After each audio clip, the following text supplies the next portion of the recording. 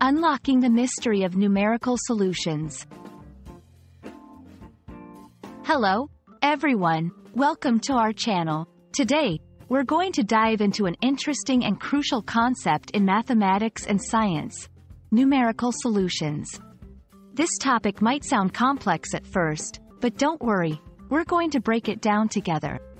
Whether you're a student, a professional, or just curious, understanding this concept will open up new ways of solving problems that are otherwise too tough to crack with traditional methods.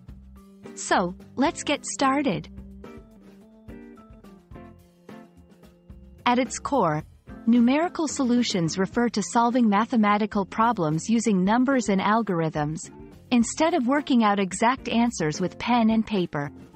Think of it as a detective solving a mystery, but instead of looking for a single clue to crack the case, the detective gathers lots of small pieces of evidence to build a picture of what happened. In mathematics, sometimes equations are too complicated to solve exactly, so we use numerical methods to get as close to the answer as possible.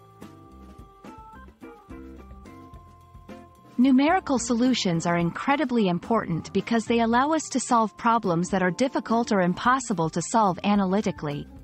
This includes everything from predicting weather patterns, to designing cars and airplanes, to understanding how galaxies form in space.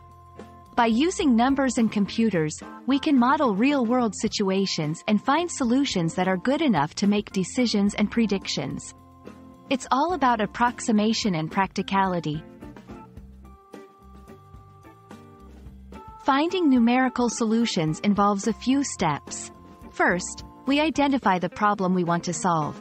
Then, we choose a numerical method that fits the problem. There are many methods, like the Newton-Raphson method for finding roots of equations, or the Euler method for solving differential equations. After choosing the method, we use computers to perform calculations that get us closer to the solution. It's a bit like guessing, but with each guess, we use mathematics to get closer and closer to the right answer. Let's look at a few examples to see numerical solutions in action. One common use is in weather forecasting, where equations that describe the atmosphere are too complex to solve exactly. Meteorologists use numerical methods to approximate the future state of the weather. Another example is in engineering, where numerical solutions help in designing structures by simulating how they would behave under different conditions.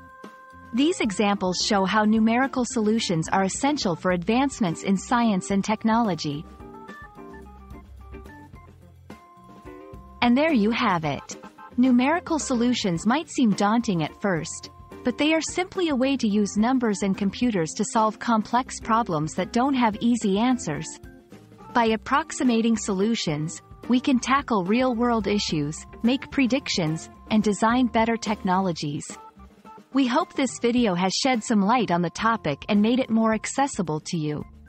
Thank you for watching, and we look forward to exploring more interesting topics together. Keep learning, and see you next time.